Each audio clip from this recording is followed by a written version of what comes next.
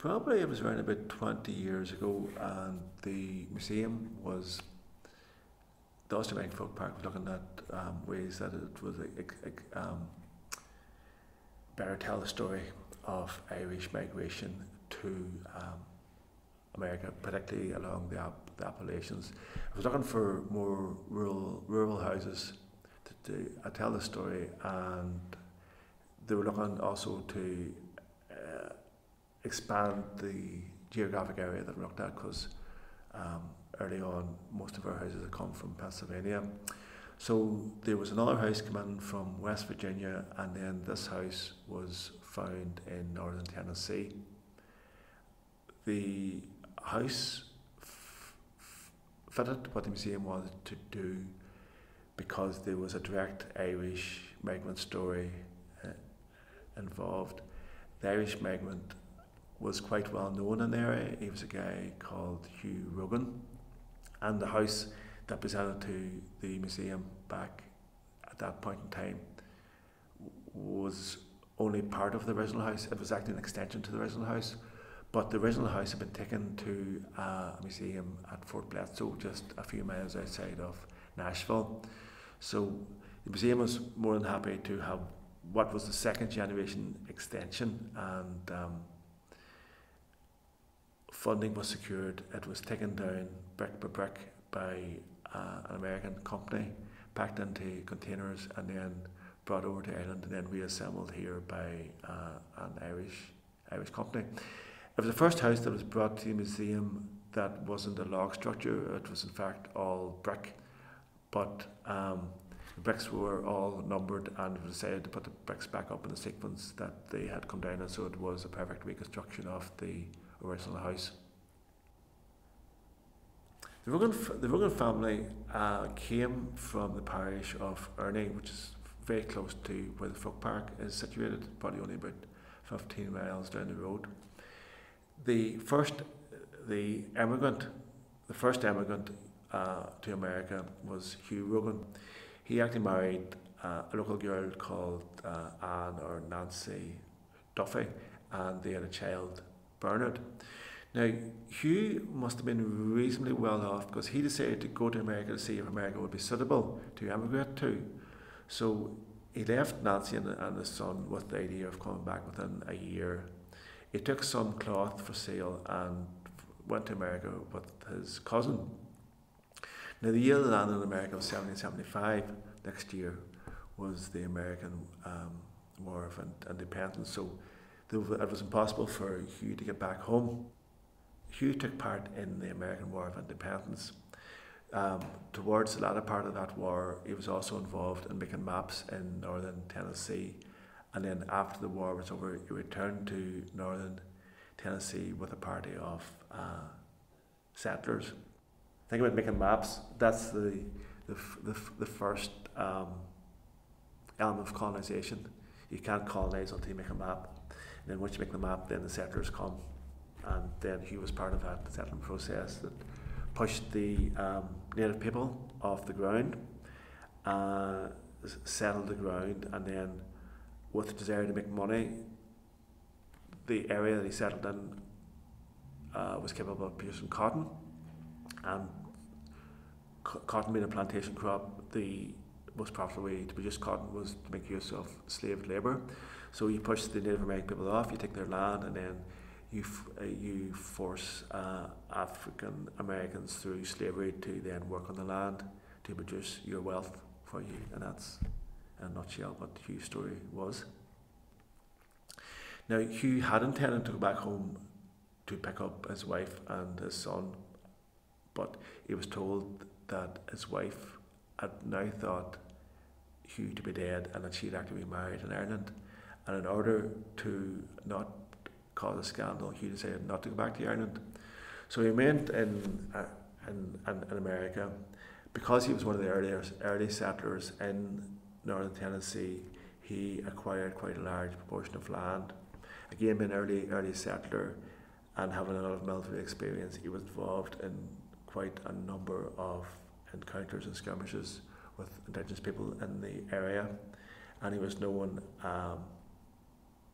pejoratively as an engine fighter. So we can see that he was a man that was prepared to use force of arms to take the land that he was on. So we ended up with a couple of 100 acres outside of Gallatin, not far from Nashville. And then about 18 years later, after leaving Ireland for the first time, he has heard now from people who've come back, who've come from Ireland, who knew his wife. He finds out that she actually never married and that she's still waiting for him. So within a year, he went back to Ireland, found his wife and his son, and brought them back to America. During the time of deconstruction of the house, the dismantlers found a few unusual bricks, and they left them to one side so that they weren't put back into the house again.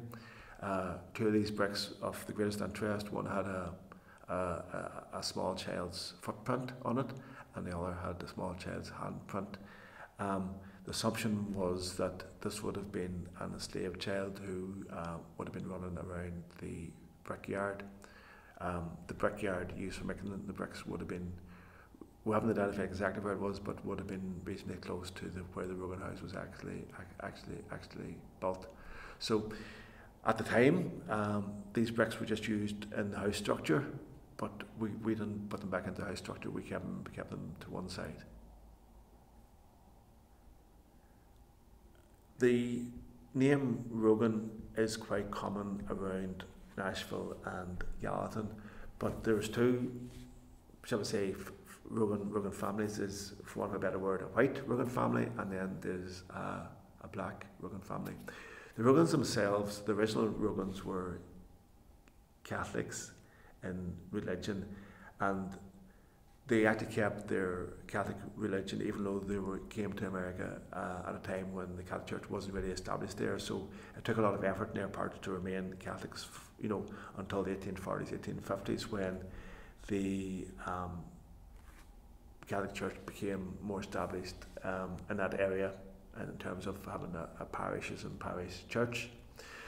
But one of the things that the Rogan family always did, they always had their enslaved children baptized, and as was common on most plantations, the enslaved children were given the surname of the enslavers, so the children would have had the surname Rogan as well. Both sides of the after abolition of slavery, the black Rogan element were able to make their own lives, and the white Rogan element still owned the land, and would have taken other jobs and remained in and around the area. When the house was taken into the museum, over time there were a few, I'm not sure exactly how many, but there were a few coming together off the two sides of the family, both the black side of the family and the white side of the family, and there's photographs of them all settling around this original Rogan house in the museum. Having spoken to some of the academics involved with this, it would seem that there's quite an attachment on the black Rogan family side to the house, that's where their ancestors were, even though they were enslaved, and that's part of their history.